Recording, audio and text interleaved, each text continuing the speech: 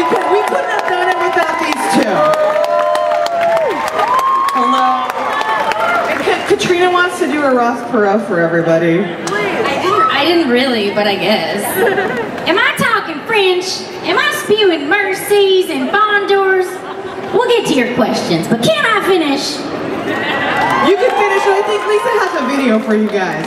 So take it away. You don't want to see me, you want to see all that. And let's get this trending. Let's hashtag all that and hashtag Comikaze. And we're going to get pictures out for you guys. And hopefully we can all sing the theme song. Thank you, Regina. You're one of my best friends, and I mean, look at what she's created. Like, I knew Comikaze from the very first year, and it's just mind-blowing to see how big it's gotten. And thank you guys so much for coming. All right, let's get started. Here's our intro video. Enjoy.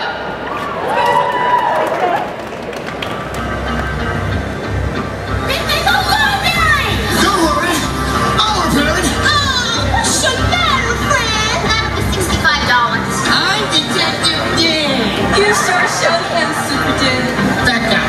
Yeah, sure. Oh! Well, in Goodburg, all is Goodburg. You can't take it. There's a witch! Falling Jim Diary! I got rid of her. Yeah! Boring! What? Have you ever thought about going blonde? Incoming! Fresh out the box. Stop, look and watch. It's all that.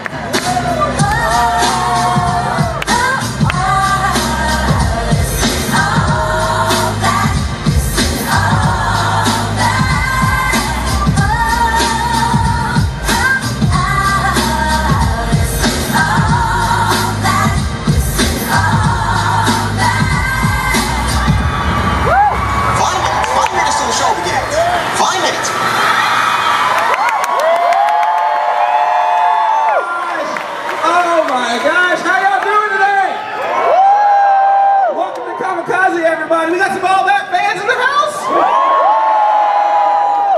What's up, Quail Man? I see you. Oh my gosh, you guys are in for a treat. We have 127 members of All That. We have so many people. They're a wonderful group of people. I know you want to see them, so let's not even waste any time. Let's bring them all out here, but I need you guys to give them a big round of applause. I need you guys to go crazy. I need you guys to make some kind of noise.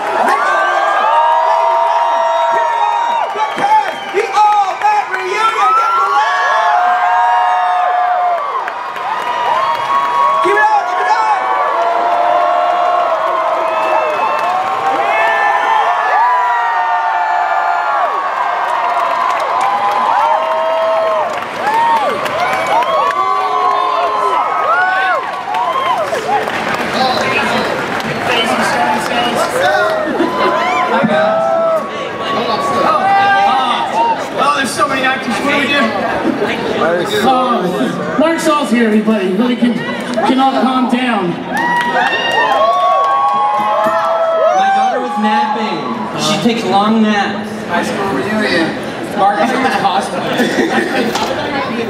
Oh my gosh, this is crazy. Isn't this amazing, guys? Look at all the people we have here today. So cool, so cool. Reunited, it feels so good. So let's just go down the line here. Have every one of you introduce yourselves, the seasons you were on All That, and if you want to bring out a couple of your favorite characters that you did on the show or things that you did on the show that are memorable to you, feel free to throw that in as well.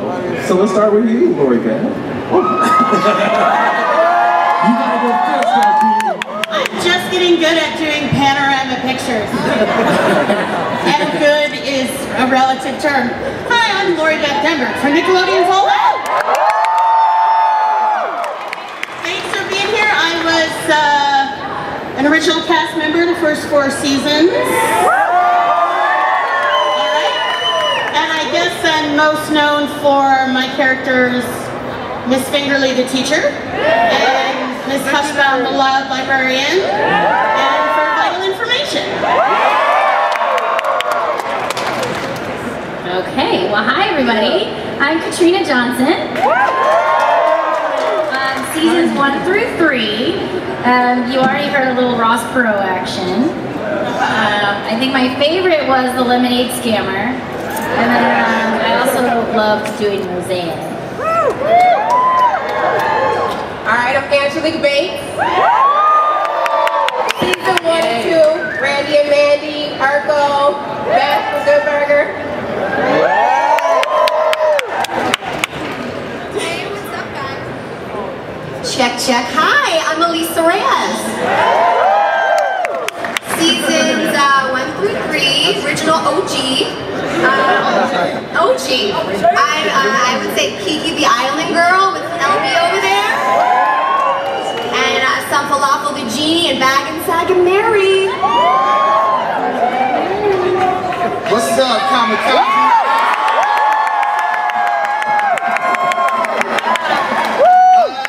I was on multiple seasons of all that.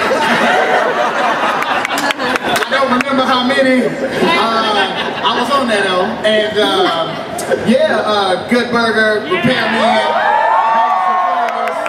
Ear Boy, and Piece of Face.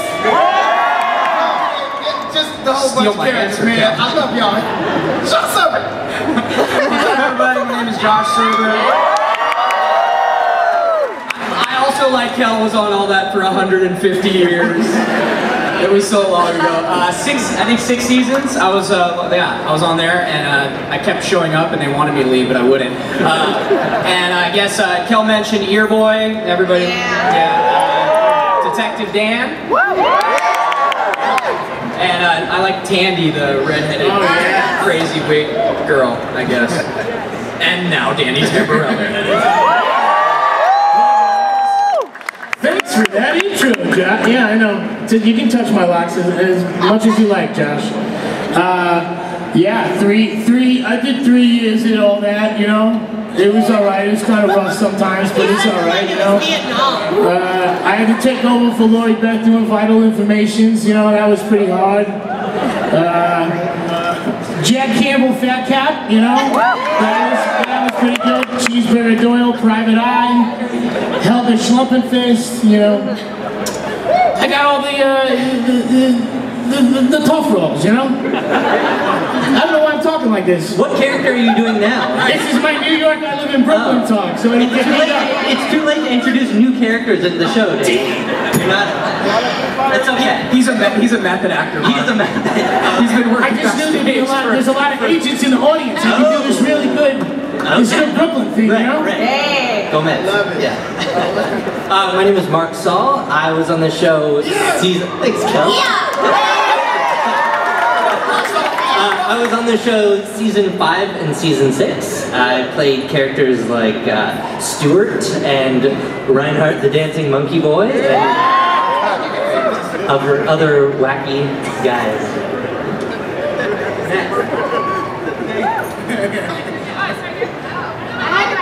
We're like a typewriter, it goes all the way back. My name is Lisa Foyles, and I was on all that for seasons 7, 8, 9, and 10. And my most memorable characters were probably Kathy from Sugar and Coffee, people with sugar and coffee. Claudia, the goth girl from Slumber Party, with my dead squirrel deadles. And I was hoping Jack would be here so I could do Together Forever and be Heather Darling and then tackle him off the stage, but you know, maybe next time. Hi guys, I'm Christina Kirkman. Seasons 9 and 10. Sunshine Sally, still very similar. She won the contest for All That's Funniest Kid in America. Like, this is the winner. So Sunshine Sally, I played some like deranged swamp creature named Squat, and I was a rapping baby little embryo. So yeah, that was. Hello. I don't know. I just got like some lipstick on my face. There's so many cast members, they're just going to show up throughout. I know, there's like a billion of us. The table. Hey guys, I'm Kelsey from it. I was on, I guess, 7 to 10 or 6 to 10. Okay.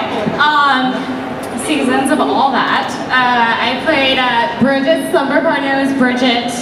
I did Abby Rhodes, which is a recurring character in many different weird things and skits. But anyway, I did a lot of different things, and I'm really happy to be here. This is all really awesome. Thank you all. I knew lipstick on my face. I knew it. I knew when I got a big kiss. She just got here. Anyway, it's great to see all of you guys here to support us, and I'm like really happy to be here. So thank you. Sending you lots of love. I'm Ryan Coleman. I was on seasons 9 and 10.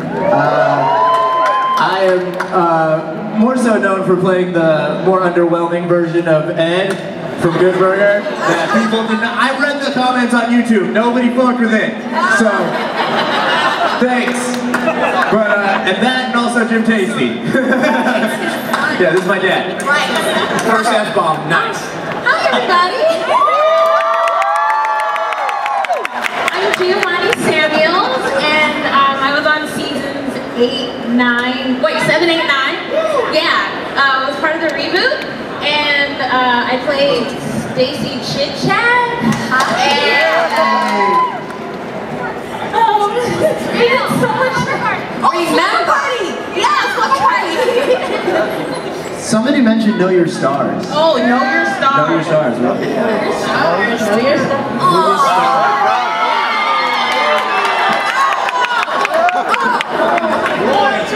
We like to keep hidden cast members in the back, locked up.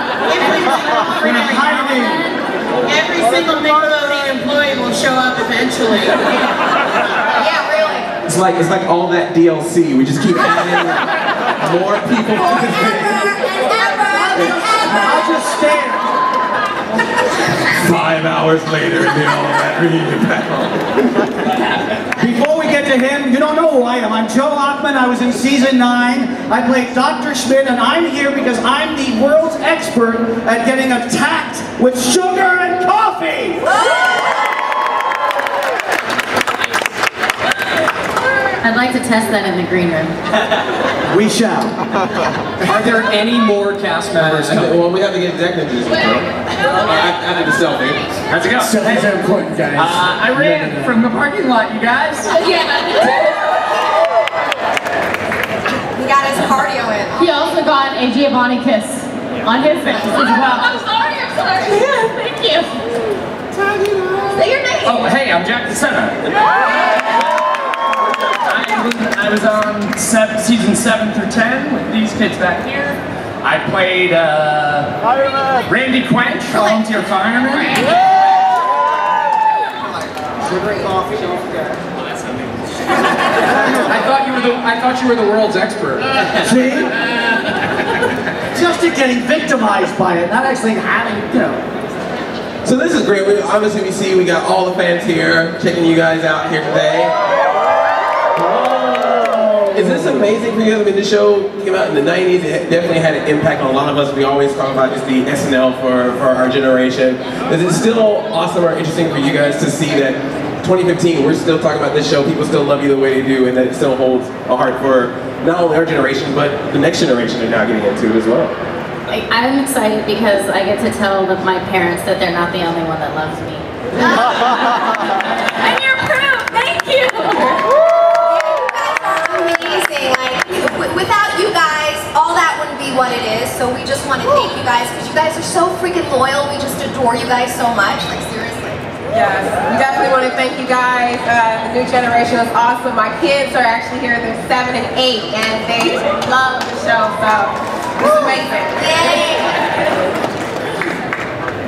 Why do you feel like this show has such an impact? Was there a certain style to it, or just the way that you guys were that you felt like this show had that heart? I think it was culturally diverse. I mean, I'm Irish, Italian, Dominican from New York City. You know what I mean? And literally, like, we have a United Nations of different actors here.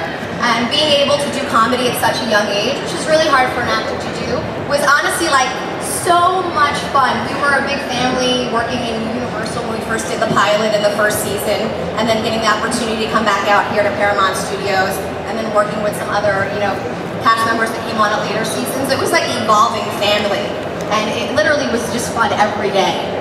I would say also that the material we were giving out was of a higher quality. It wasn't some talking down to kids, dopey, you know, there was odd social commentary, even if you didn't get it at the time. Right, we were trying to make each other laugh a lot of the time. Yeah.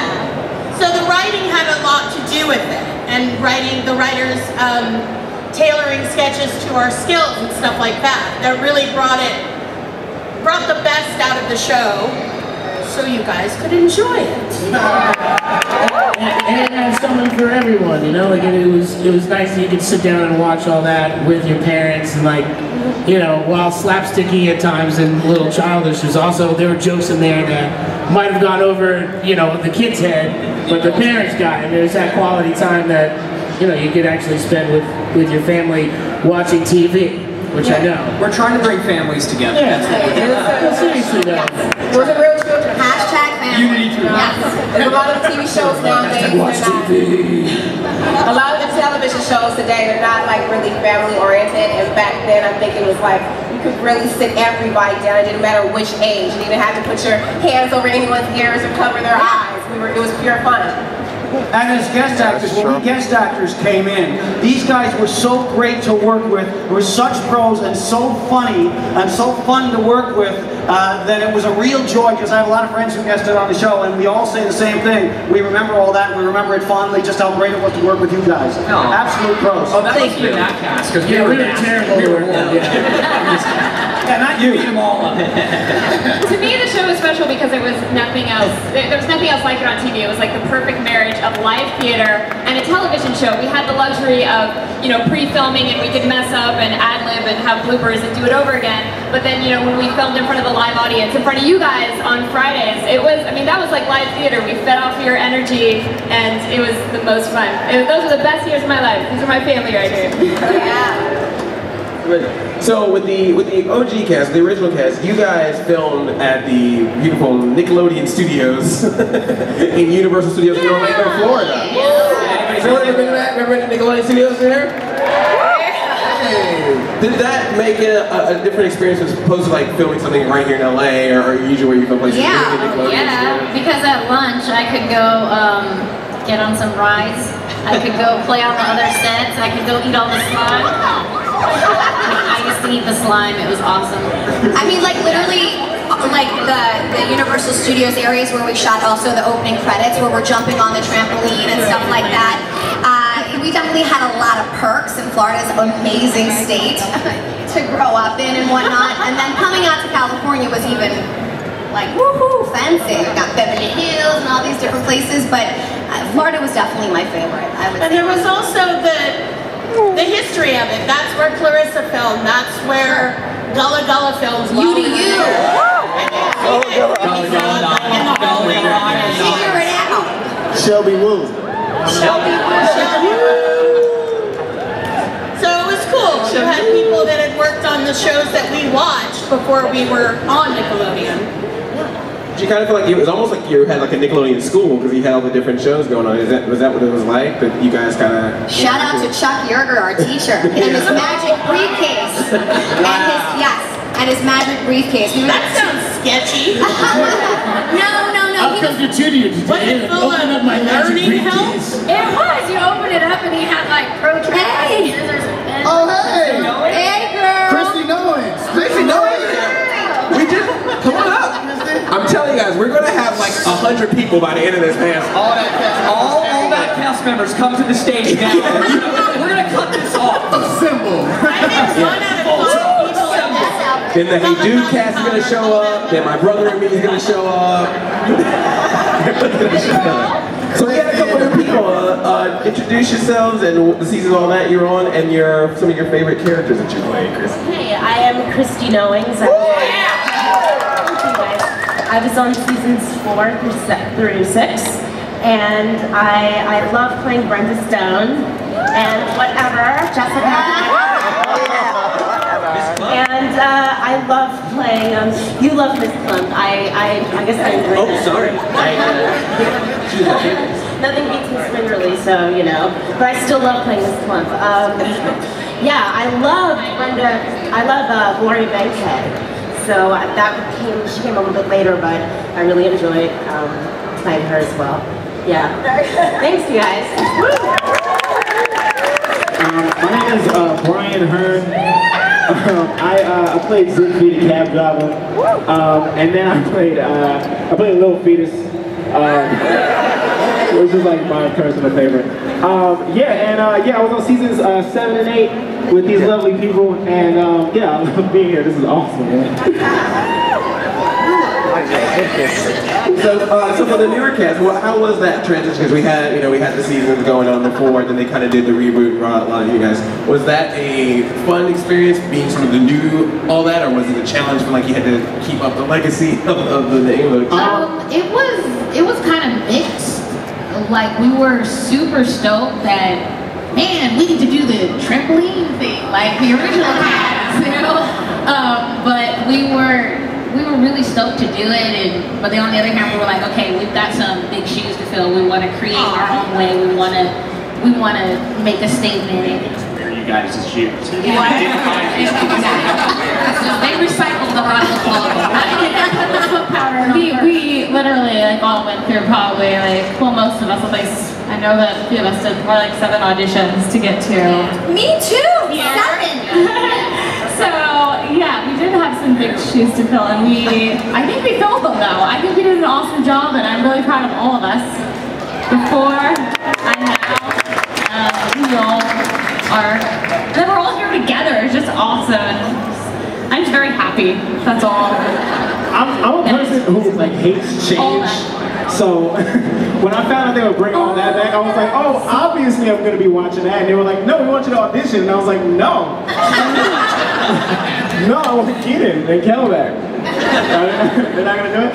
So no, but like once we got into like the groove and like really got into it and like started having like some real fun, and like every Friday the live audience was there, it was like, okay, yeah, we've done it. We're doing it.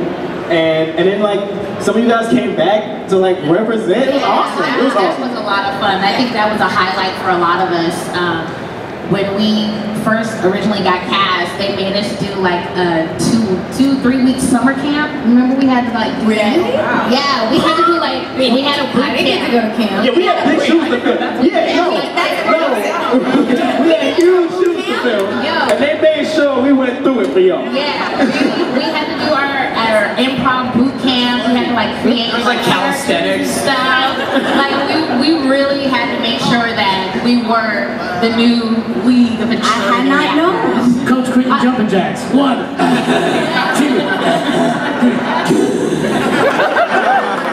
How many good burgers can you eat? Kel, I think you should do your good. On the spot. What's that? Would you what? Welcome to Good Burger, home of the Good Burger. Can I take y'all?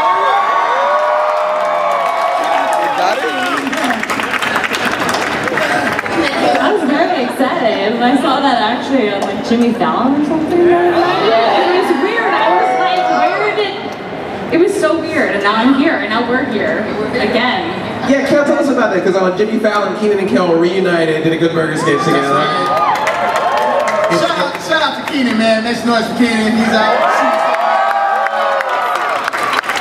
Man, that was awesome, man. I mean, like, Keenan and I back into the suit, and he had the Lester Oaks construction worker hat on. It was awesome, man. Like, we were right back in it. And I remember seeing the wig in the dressing room, and it was like glowing, like, put it on, man. It was just, it was awesome. Jimmy was awesome. And we love you. We love all of you. We love the fans, man. And it's awesome hearing people come up and say, I was having a bad day when I was a kid, but then when I went home and watched all that, it made everything better. So it's really cool that it's a part of you all's childhood. And man, thank you for watching, man. We love all of you.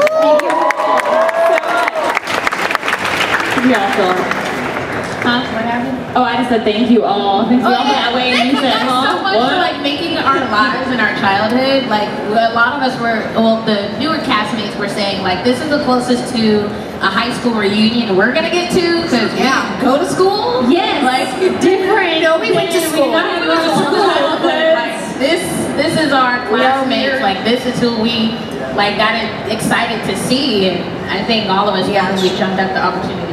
Let's just admit it, we're lucky to be alive. We are. Lucky to be alive. We're using full sentences. I mean, this is all good stuff. I was convinced you wouldn't be here, Josh. And I think one of the coolest moments that happened in the show is when you did the 100th episode special, because you got to work with each other in that. So what was that experience like coming back? There was one sketch where there was like literally 12 characters in one sketch. It was a mess, but it was awesome. Randy Quinch and Coffee and Sugar It was like a cluster. and Jack Campbell, Fat Cop, and Detective Dan. It was a mishmash. It was a 10-minute long sketch, probably the longest sketch in all that history. It was just great to have both generations of the show there, and to see the people respond to it after 10 years. 10 years of being on the air is pretty great. Like Kel was saying, we're here because the fans love it, and we're talking about it. For some of us over 20 years ago. So to be relevant even now is just a pretty amazing thing. So I want to say one thing that I was actually just now I remember because you brought up that sketch from the 10-year anniversary. That now one of my actually the only time I've ever been proposed. Is that how you say it? Someone like proposing to me was Kel. And that's pretty awesome. She said what? No, it was Coach Creed. Coach Creed had a girlfriend. Coach Creed had a girlfriend. I don't know if you saw it, and he was proposing, and he was trying to propose, and his proposal kept getting messed up by Fat Cop and Principal Pimpale. It started with me and you. It's all funny. You're speaking my language. I broke through over your head for no reason. I freaked out because Abby Rose didn't have much of a brain. Okay. So since it was a Nickelodeon show, you obviously broke a lot of things, got a lot of things dumped on you. Are there any special experiences that you remember of slime or food or windows crashing? A couple. Christina? Slime. Christina? Yeah, this was bad. So Sunshine Sally was like my first big character, so there was a lot of pressure as is, and then it was in front of a live audience. And me and Lisa were sitting on the bed, and I had to throw a book through the window, which appears very nice on YouTube, but that's not what happened. So the window was made out of sugar glass, and I had to throw the book behind me, and the window was supposed to break. Yeah, that took about 50 tries, and it was in front of a live audience, so I think everybody was getting really annoyed, and everyone had to like come next to me and try to throw it, like we couldn't get it. Finally, I get it, and I broke character, and I went, yes! And I just looked over at everyone, and they went, oh, God. They had to like replace the window and do it again, and yeah, so. You're the baby. So Wait, you couldn't really blame me. I was 10 and I just smiled, so no one really blamed me. But if I did it now, they'd be like, no, you can't do that. Wait, at the one where I fell on stage, do you guys remember Stacy Chit Chat? Okay, so this was also in front of a live audience. A lot of bad things happen when we're in front of a live audience. So we're doing Stacy Chit Chat. I'm about to do the end of the scene. They gave me an office chair, but it had wheels on it, so somebody forgot to put the brakes on it. Oh no. So I go to sit down, and I like hit the ground hard. They thought I hit my chin on the table, and I almost did, but I popped right back up, and I was like, all right, let's go everybody, let's just keep going, I'm gonna throw her out the window, and yeah, that's probably still on YouTube too. I don't remember me falling in front of a live audience. I'm glad YouTube didn't exist. Oh my God. There was no internet. The things you would have saw from the original cast. Yeah. I did Randy and Mandy once, where they were the chocolate children. Chocolate children. I was playing like Julia Child type person, and I was supposed to squirt chocolate sauce up my nose. And it went fine in the morning when we shot, and then the live audience came in. And when the live audience came in, I went to shoot up my nose and it went right in my eye, which is like really uncomfortable. It's bad. And it was just, I really tried to go on, but it was just, this mess. And so that was a good one. I don't remember which season it was, but it was a live audience. I think it was the cold opening, and I wasn't paying attention. It was that scene where we always run up the stairs. I was the last one, and I was looking down while everyone was looking up and going around a pole. And I was looking up too late and ran smack dab in. So I had like a mild concussion, and I'm like, hey, I'm back! So that was like my experience. In my episode, besides being lifted through, being pulled through a ceiling with ceiling tiles and stuff falling all over me, you had to learn the skill of having sugar and coffee poured on you in rapid succession from an actual vat where they turn on a spigot and it just hit you. And every one of us had to have a little learning curve about doing it, because you had to do the sugar first so that the coffee would get rid of it and choke it out. So it was either choke to death or drown.